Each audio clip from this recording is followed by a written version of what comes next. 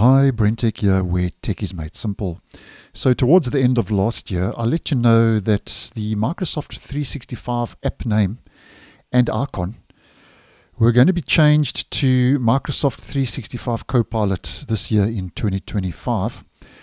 And the reason for this change, according to Microsoft, is they say that the update signifies Microsoft's strong emphasis on integrating AI-powered capabilities, particularly Copilot, into its products. Now, that obviously will be met with a bit of debate, and Microsoft is intent to get Copilot into every app and service. And just to let you know now that if we head over to Microsoft 365, we can see now that Microsoft 365 Office is now called Microsoft 365 Copilot.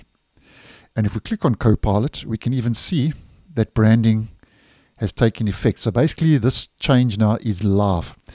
Now, this is quite confusing and I think is kind of got a little bit ridiculous, and you'll see why. Because, first of all, we went from Office to Office 365, as you may well know.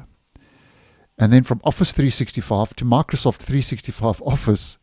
And now we've gone from 365 Office to Microsoft 365 Copilot. So this is all very strange and all very confusing. But according to Microsoft, it was a necessary change because they said the current structure was confusing. Now, I don't know why they say it was confusing, because this now even brings a little bit more confusion into the game.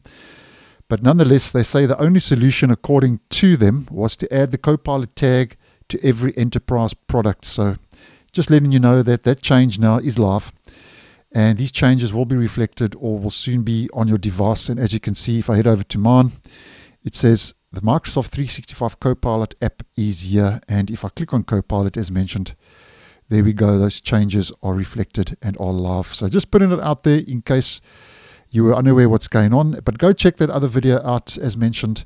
That'll give you a little bit more info if you would be interested. So thanks for watching, and I'll see you in the next one.